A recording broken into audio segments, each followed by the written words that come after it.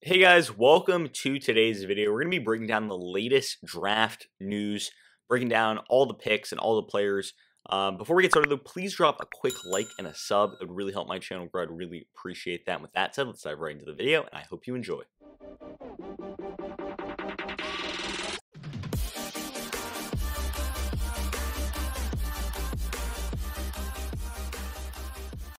And finally, something I'm really happy with as a Dolphins fan. It's going to be Liam Eichenberg, pick 42. Tackle out of Notre Dame. Just ran up the stairs. Whew. Okay, so absolutely love this pick for a variety of reasons. For starters, obviously the right tackle position is a position of semi-need because the Dolphins want to move Robert Hunt into right guard. Okay? That's something that's been talked about a little bit, especially with Eric Flowers on the way out. So Solomon Kinley will probably play left guard. Therefore, Robert Hunt will play right guard, and then we'll have a right tackle now, Liam Eichenberg. Eichenberg, much more of a left tackle in college, was really polished at Notre Dame, and I thought that he was going to be one of the best, pure, polished left tackles in this draft. That's exactly what he is. Does that mean Austin Jackson plays right tackle? Potentially, but I think Liam Eichenberg will probably play right tackle.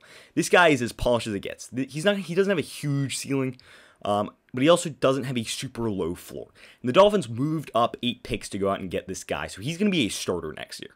That's probably what's going to end up happening, right? So with that said, I just really like this move from the Dolphins. Being aggressive, right? They didn't get their running back that they wanted. So I really like this move here by Miami. Going on and getting Liam Eichenberg. He's polished. He was productive in college, one of the better tackles in the country. And Notre Dame has a long history of making really solid offensive linemen.